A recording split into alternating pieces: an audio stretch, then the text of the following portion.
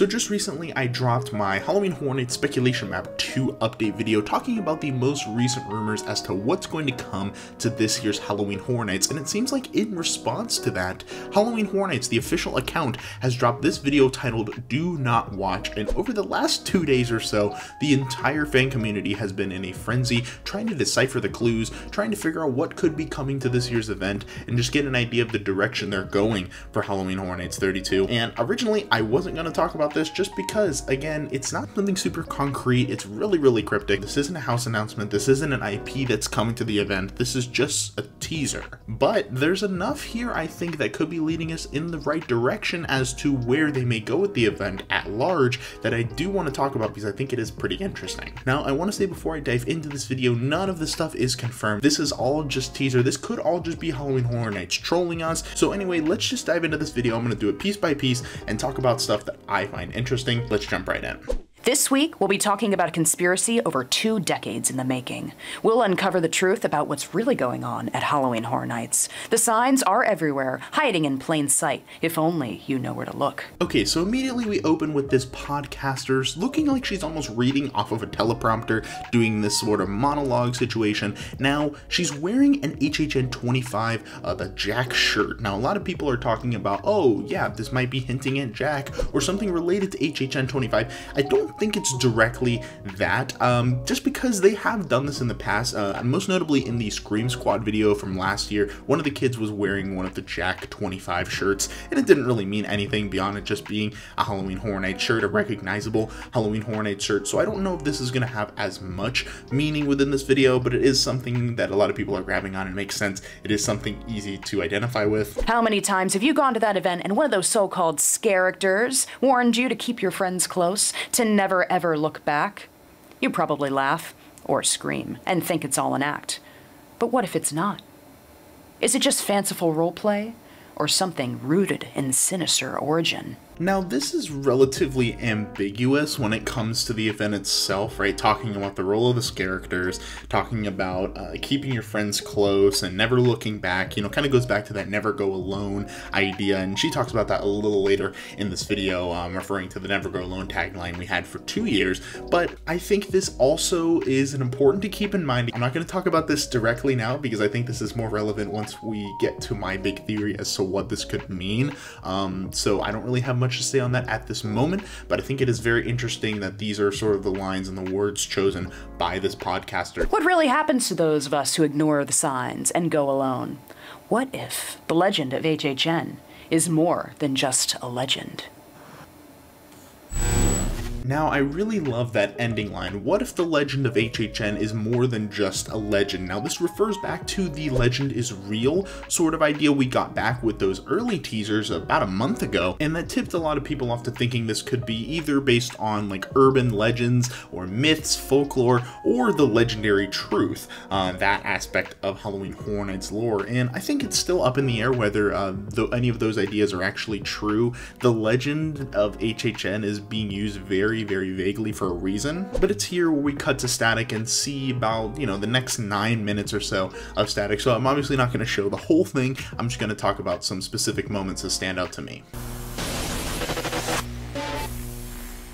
Now, first up, we see the runes that are also familiar to some of the initial HHN teasers. Obviously, these runes are going to play an important part in the event, and I wouldn't be surprised if they are like a message here that is waiting to be decoded once we get to the event or once we get a little closer. Here we also see a little bit of fog, also going with the runes. Usually they're paired together in those initial like TikTok teasers, and I think the fog is going to play a very important role.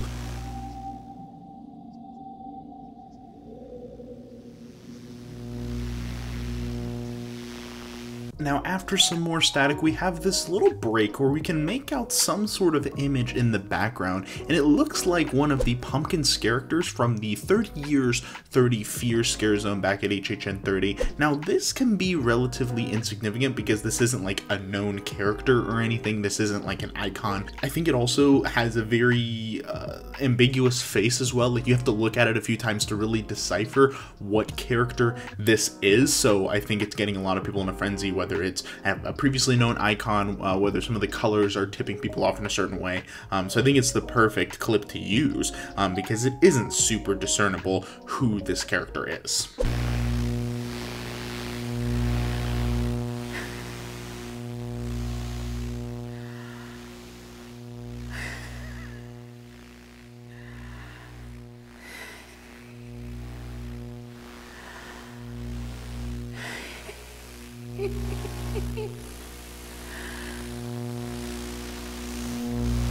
Okay, and about almost 7 minutes in, we have our biggest clue yet within the static. We have this face behind the static, this white, very pale face with some heavy, labored breathing and a little bit of freaky laughter. Now, a lot of people thought this was pointing to Jack the Clown coming back to HHN 32, and I'm gonna tell you, I don't think that's happening. For one, they really like to save Jack for those big anniversary years, and I think this year it'd be really weird to just pull him out and throw him at the event. Also, the breathing and laughter doesn't really sound a lot like Jack's. It has a different sort of cadence to it. It almost sounds raspy and sort of wheezy a little bit, maybe from an older character. Wink wink. I don't think this is Jack's voice here, and I don't think it's Jack's face, because the face looks also a little older, a little more decrepit than Jack.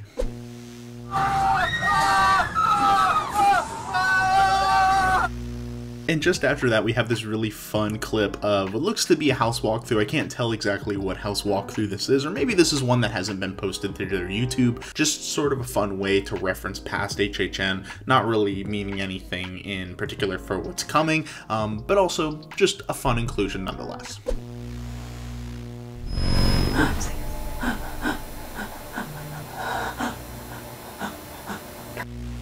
Now we get to get a better look in this final clip of the podcaster being possessed, and you know, she's sitting in the chair, but she's now looking up into the air, and this really feels like Vecna. I don't know why, it just gives me that Vecna vibe. It really reminds me of some of the possession scenes in Stranger Things 4, but also could be The Exorcist. We did have The Exorcist Believer on the speculation map, and I'm not sure how possessions work in that movie, but this could be something tying in with that property, which has been heavily rumored. Now, there was a lot going on in that video, and it might be hard to kind of break down everything that's happening, and I think that's partially intentional. I don't think this all has something to do with it. I don't think it all has nothing to do with it either. I think there is some stuff that is irrelevant, some stuff that's just thrown in there sort of that play with the fans and have a little bit of fun, like the house walkthroughs, like that scare zone clip.